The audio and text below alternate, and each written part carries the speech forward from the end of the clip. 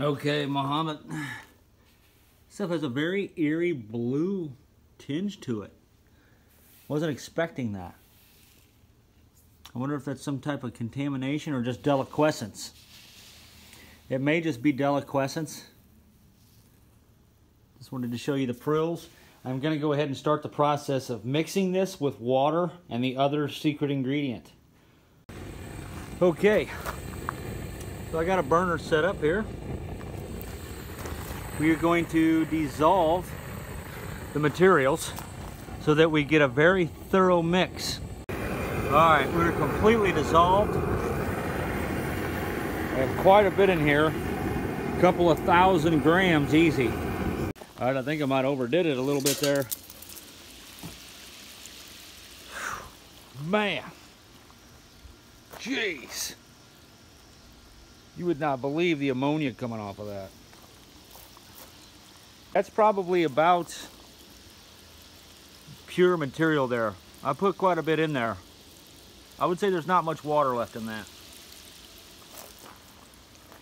Especially seeing as how it just kind of continues to boil with no heat. Typically with water, the very second you remove the heat, you lose bubbles. And this is just going and going. Not to mention the fumes are so putrid they'll knock you over. Okay. It's like 2 weeks later, I'm still boiling. Oh, well, that explains it. That ain't water.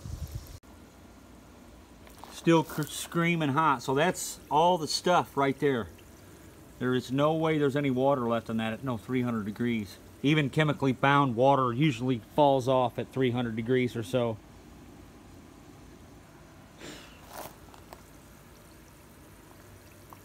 Very interesting color.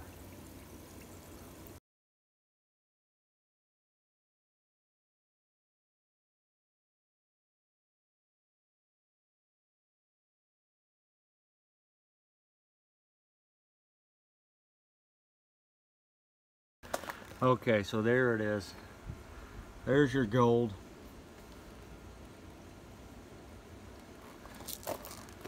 So it's ironic this stuff's actually golden color. Isn't that kind of weird? It's very valuable, so the color's suitable. Off this stuff is incredible. These are some flat out crystals, man. Some needle crystals, check that out. Alright, so between these two piles here, this was 500 grams total. I'm going to do the first crucible. And I've got somewhat of an inventory here. Slowly coming up the temperature. This thing stinks bad. I went ahead and shut it off. It appears to be boiling in there. I saw the lid shaking around. Oh yeah.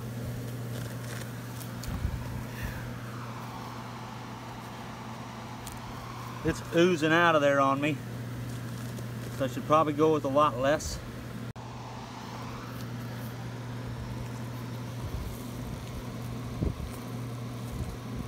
Alright, it pretty much oozed out all over.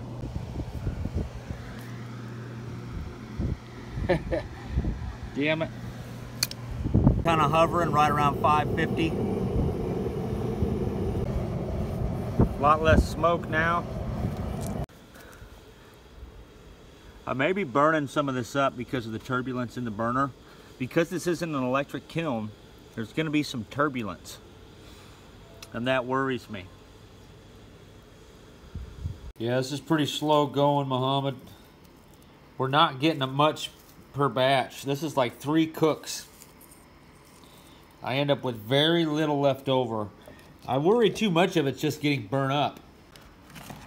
This is the stuff that I tried to boil all the water out of before I put it in the crucible. I didn't want to put a crucible full of liquid in that foundry.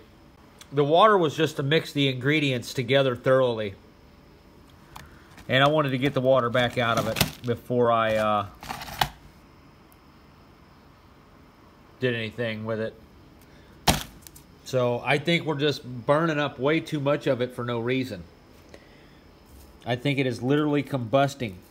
I tell you what, let's do a little test here.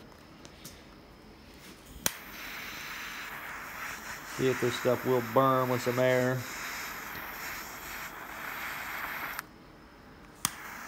Well, you know,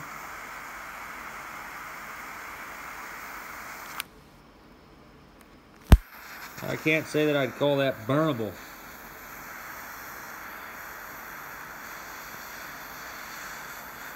Yeah, actually it is kind of slowly burning away.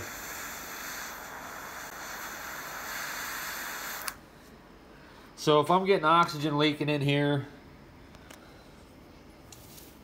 there's a chance. I don't know, I'm just not so sure about this. It doesn't look crystally anymore. Like this stuff here was made under a bit different circumstances. It looks like it's a lot more special. Perhaps it's just not fully cooked and we're just seeing these crystals here. This is a lot stiffer as well, whereas this crumbles completely. Very ashy stuff. So, I don't know, I'm on the fence. I don't know if we're going to need to actually get an electric kiln in the mix here. I do have the stuff to do that, but that'd just be more time on our hands we'd have to spend, so. Okay, I want to show you how much fumes are liberated during this process. The guy that we seen who was showing how this is made is doing this like in his shop, apparently. So he doesn't actually show us the process taking place, but I'm getting quite a bit of fumes here. It's very late at night. I've got a lot of strange contraptions around here and stuff going on in the middle of the night with a smoking cauldron that smells like ammonia in a rural area. So I'm taking one for the team here for you, brother. If I disappear, I would contact the DEA and let them know what's really going on.